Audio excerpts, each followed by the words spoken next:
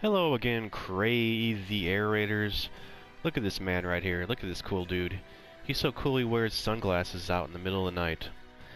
Did you know that this guy actually is only a maintenance worker? As you can see on his back, it actually says maintenance. But he has access to missiles the size of the NASA space program.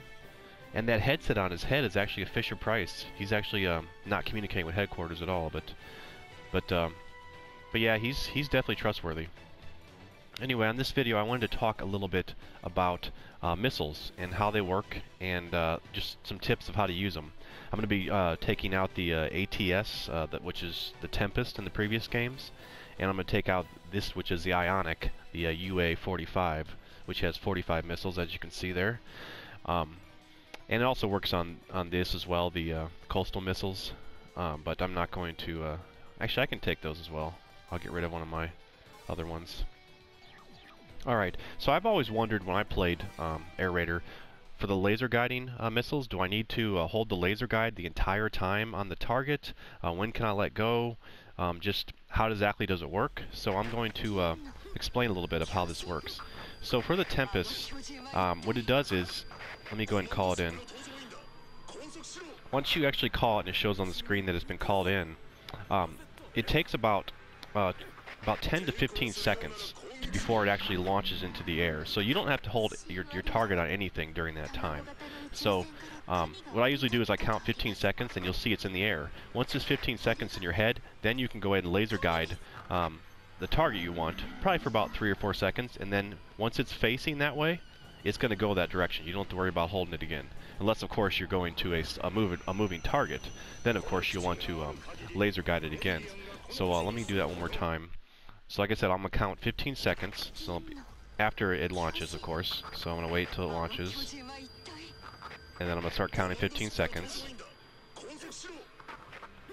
And then I'm going to hold it on the target for about 3 or 4 seconds. And that's all it's involved.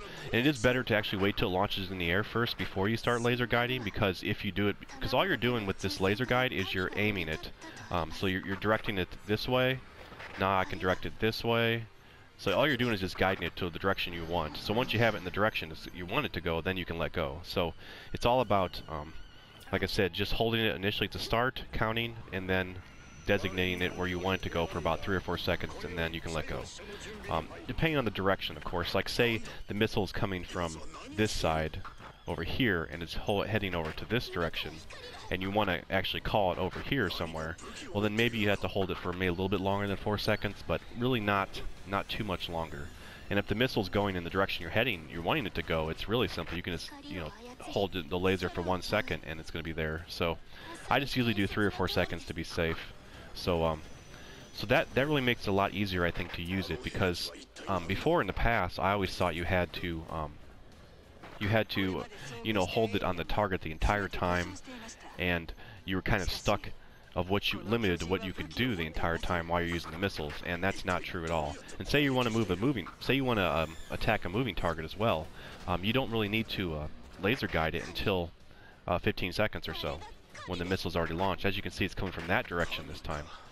So what I'm going to do now is go ahead and put it on him for a couple seconds, and then I can just hold it on him if he moves, so I can actually hit it. But I think I actually have the wrong missile for the second one. Yeah, I have the 2 Tempests. Anyway, let's move on to the UA-45. Now how these work is, you call it in, they're very fast, and now if you laser guide something, you'll see how many missiles that are in the air. Like I can see 3, 4, 5, 6, 7. So, and then it does 45, of course. So what I don't need to actually laser designate the target that I want to attack right away. Like what I like to do is, let me go ahead and restart.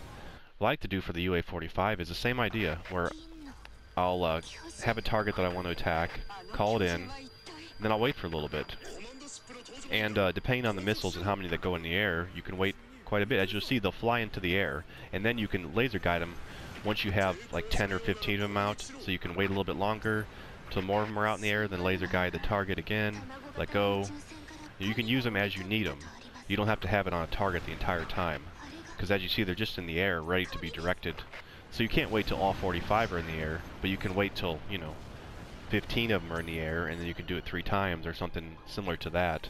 So that's how I like to use the UA-45s, because if you just hold it on the target the entire time, you'll notice that it's not the greatest, because you'll see just one missile come in at a time. One, then they'll start coming in a little bit faster, and it's kind of, I don't know, it's a little bit difficult to use it that way, because you see it's spaced out. 1, 2, 3, 4, 5, 6, 7, 8. Where I like to have it, all go onto a target at once, so I don't have to worry about the target moving very fast or getting out of the way. Wait for 10 of them and then launch the 10.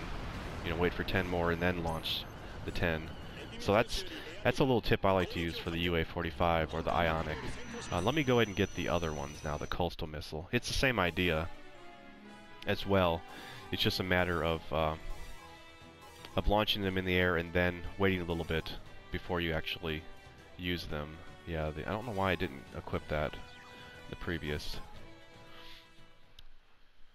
But I think you'll find it a lot more useful, because it'll allow you to switch to other air raids while you're counting that 15 seconds in your head for the Tempest, and you can use other things, air raids, or throw your turrets down, throw a vehicle, and then you can direct your missile rather than being locked to the calling in the missile the entire time. So here's the coastal missile. There's 6 of these.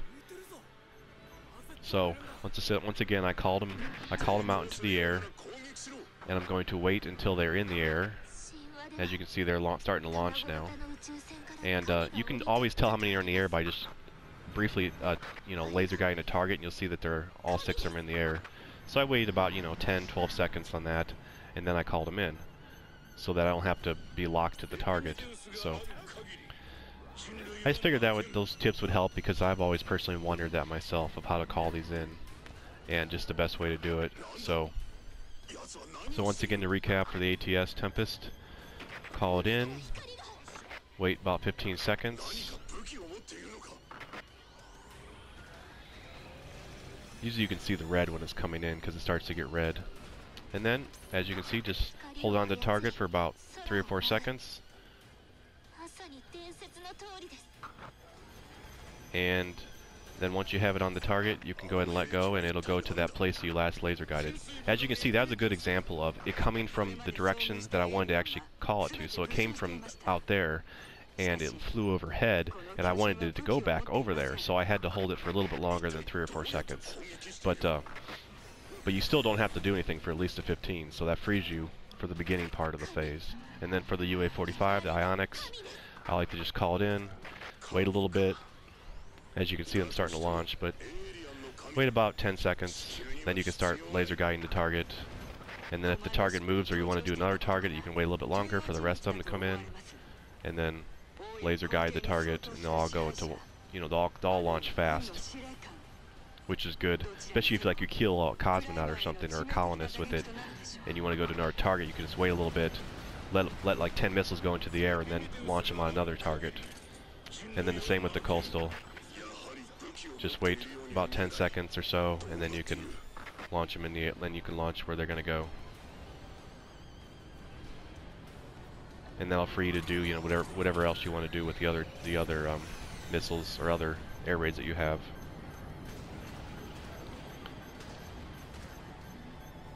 And you can even split those up 3 and 3 or something. I mean, you don't have to do all 6 on one target, because they are spread out enough to where you can do that as well. So anyway, I hope that helps a little bit. It's definitely helped me since I've been practicing this and figuring out how they actually work. So once again, thanks for watching, and I hope to see you on the next video.